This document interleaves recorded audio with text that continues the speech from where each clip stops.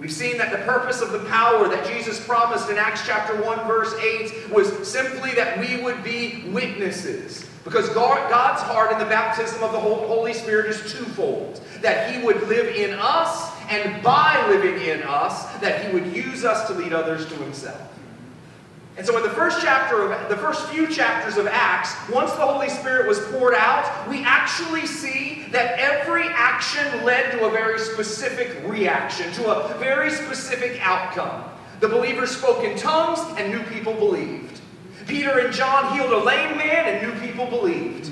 Peter and John preached Jesus, they were arrested, and new people believed.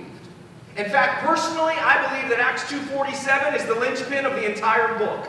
Because that verse tells us what God was doing in every gift of the Spirit, in every miracle that was worked, in every arrest that was made, in every victory that was won, in every persecution and even martyrdom that was endured. And the Lord added to their number daily those who were being saved.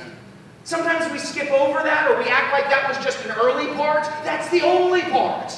Like basically, Luke wrote that right up front so that we would understand everything you're going to read is how God added to their number. Everything you're going to read is God in the middle of everything, because one thing matters to God: the redemption of souls. If I could stop here for just 1 second before we even get into the meat of the text.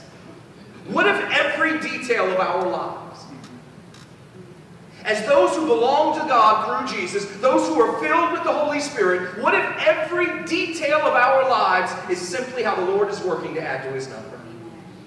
What if every trial and every offense, every season of waiting, every grief and every frustration, as well as every blessing, every victory, every miracle and promotion, what if every one of them is how God is working to save souls through our lives? If we believed that, would we respond differently?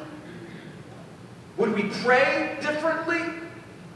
Ultimately, would we live differently if we believe that everything that comes and goes, everything that happens and doesn't happen, everything that is said and goes unsaid is how God is working through us to save others? Would we hold on tighter, or maybe let go of some things we've held too tightly? Would we linger longer, or maybe get ready to leave because we've already waited too long? Would we be willing to do whatever God asks, because it's not about us and our pleasure and our comfort and our wants or even our promises, but it's about God's desire that none would perish, but that all would come to repentance?